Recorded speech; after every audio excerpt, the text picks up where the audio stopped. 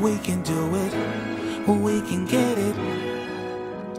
Go, girl, we can do it, we can get it, get it, go, girl. WordIHeard.com is lilD. I'm in the Z1079 Cleveland studios with the current night jock, Tropikana. How you doing, sugar? I'm good. How are you? Now, everybody knows Z1079. They know Tropikana. Here's the music from Ray Jr., my man, Machine Gun Kelly, Tezo, and Dubbo. Shout out to EST. It's called like Whoa. And this is exactly how we party. It's a theme song for it. Check it out. I was graduating from high school. I had just made 18, and the radio station that was in my city at the time, which was Fort Sill, they had a contest called Making a DJ. It was like, probably right now it would be the corniest thing in the world for radio, but it was so dope then because it was new. It was around a time where a lot of reality shows had just begun to take off, so it was like making a band and American Idol mixed together and put on the radio. So what they would do is, like, you would go up, you would record something, you would try to say something cool. I was always corny, still corny, don't care. But being corny worked because they just was like, well, she corny. She got to be genuine. We got to like her. So I would record something every day, and every day at 3 o'clock they would play it. And you didn't know anyone's name. They gave you a number. So I was contestant number 5. So we went on this journey for like maybe 6 to 8 weeks. And when the 8 weeks was over, they voted somebody off every week. Somebody got voted off. And they would just vote for the number that they liked, and I won. So my first day on radio was from winning Making a DJ contest. I started at 6 a.m. in the morning on Sunday mornings. It was the worst shift in the entire world. As you already know how that go, them early mornings, it was the worst. And I was a kid, so you know how you grow. But the dope part about it was that the city, which was a really dope city, but at the same time very harsh and loving, kind of like your grandmama and them, they would call like, you do not sound good today. You tired? Because you sound tired. Because I'm tired listening to you and I wanted you to turn me up.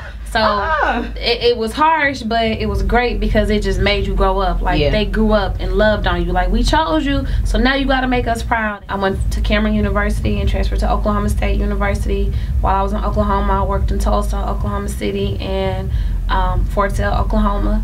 And I moved here and I started all over again from the bottom. You said something. You said the people in Oklahoma was like, we voted for you. Now you got to make us proud. Yeah. Do you feel that same way here? It's like a weird connection because I'm not from here, but I feel like from the moment I got here, it was kind of like God's hand on me, and just utilizing local rappers in the community. It was kind of like they just said, you know what?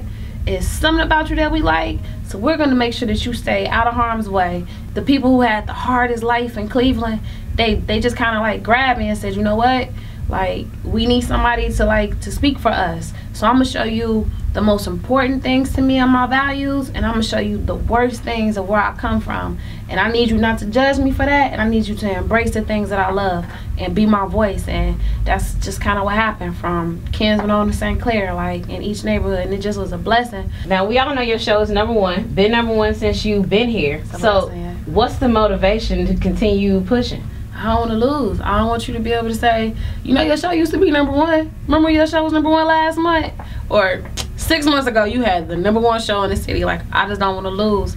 To have people be able to say, oh yeah, that's my girl, man. She killing. Like, that makes me feel good. Or for my mother to be like, I knew you was gonna do something. All that talking you've been doing all your life. Like, you better not let me down. So that's my motivation, to try my very best to be #1. I don't really know how we doing it. Like, honestly, to tell you the truth, it's just a blessing and a surprise every time that people are still consistently rocking with us for so long.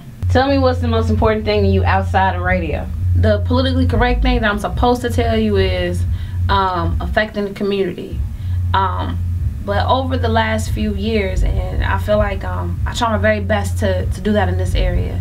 But I think that a lot of times, like, radio personalities, people don't get a chance to see how much we sacrifice. So right now, the most important thing to me outside of radio is my nephew.